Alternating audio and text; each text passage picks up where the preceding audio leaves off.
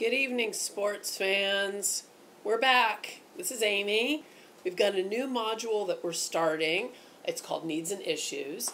And since we're talking about needs and issues in this new module that we're beginning, we first have to cover irrational beliefs. When your thoughts create stress, they tend to be based on irrational ideas or assumptions. You're continually engaged in self-talk, the things you say to yourself, even if you don't realize that you're doing it. That internal dialogue that you have is the way that you interpret the world. And if the way you interpret the world is untrue or irrational, you're going to experience stress and you're going to experience some emotional disturbance. So what is rational thinking? Let's talk about that first. Well, Webster's dictionary says that it is having or exercising the ability to reason, to be of sound mind. It is based on reason and logic. A person must have knowledge and minimal intelligence to be rational. So babies, animals, and people who are severely mentally disabled cannot be expected to act rationally or really irrationally either. To be rational would include the ability to cope with the day-to-day problems and difficulties. Conversely, we have irrational thinking. You know you have an irrational thought or belief if someone with sufficient knowledge or intelligence recognizes that what you're thinking or saying is false, or it is inconsistent with most things that you know to be true, or it is inconsistent to almost everyone who has similar intelligence or knowledge. And there are many, many kinds of irrational thinking, and I'm going to talk about a few right now. The first one is called catastrophic thinking. This is a thought that the situation is a disaster or terrible. We sometimes call this awfulizing. It is a great exaggeration. Kids do this a lot, saying things are terrible or horrible, dreadful, the worst thing in the world. All right, it's an unrealistic exaggeration, like 4 + 4 = 200. All right, someone who makes a mountain out of a molehill, you've heard that expression before, they are said to have catastrophic thinking. It makes situations far worse than they are. Another kind of irrational thinking is called absolutistic thinking. Thinking that things should or ought to be a certain way. We hear this all the time. People who use absolutes like must, ought to, got to, need, and insist.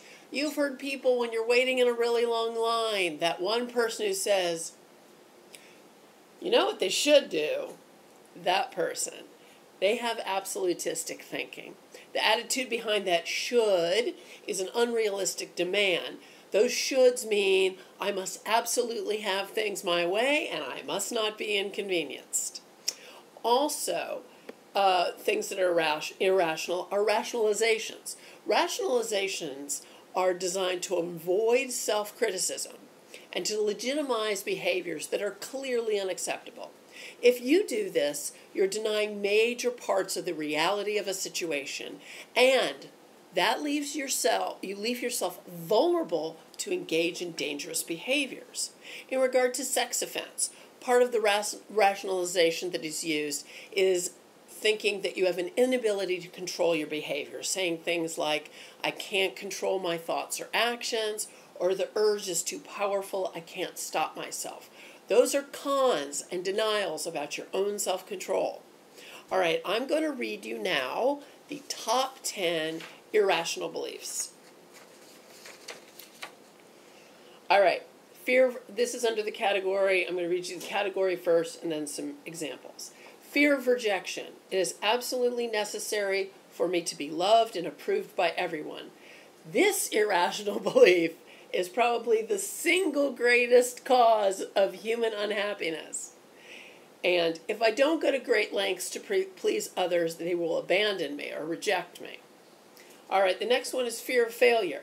I must thoroughly, completely, and adequately achieve in all possible ways if I'm to feel worthwhile. My worth as a person depends on how much I achieve or produce. Fairness. People and things should always turn out the way I want them to.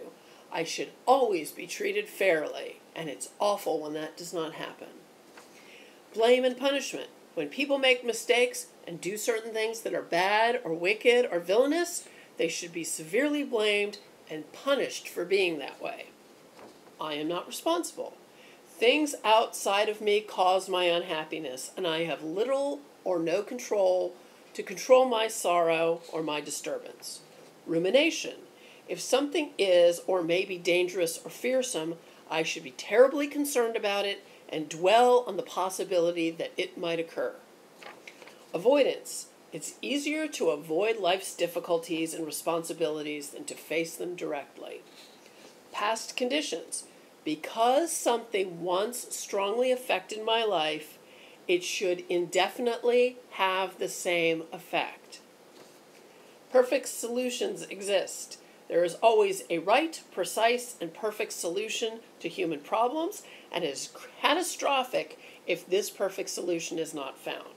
And that there are such things as perfect loves and perfect relationships. Detachment. You can always achieve happiness, safety, or security by getting involved in and doing nothing, or by living passively and uncommitted. All right.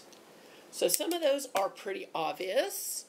We know, for example, that there are no perfect loves and no perfect relationships in this world, that our worth is not based on the fact that we achieve greatness or we earn a lot of money. That is not a litmus test of our self-worth.